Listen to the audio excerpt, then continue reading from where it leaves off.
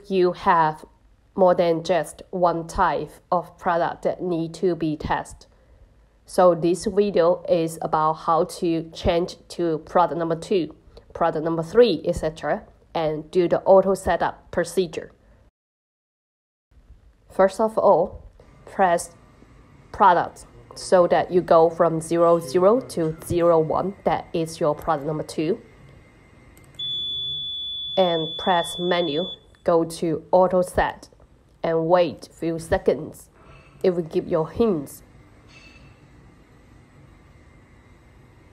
And then put your product on the conveyor belt and run for several times. It's okay product. It will not alarm and detect. Run several times. And then press enter and cancel to exist. The machine has already automatically do the setting. Press the green button. Conveyor belt is on. This is okay product, run first. It will not alarm.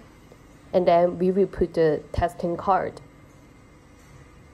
on the product and check. It detect alarm.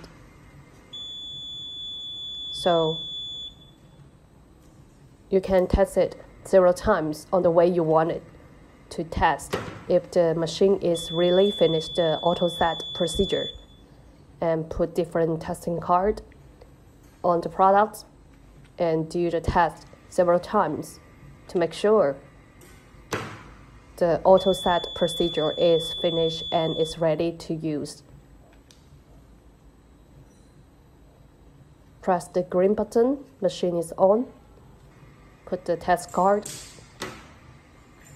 It will alarm and detect. This is how you do the auto setup for product number 2, product number 3, etc.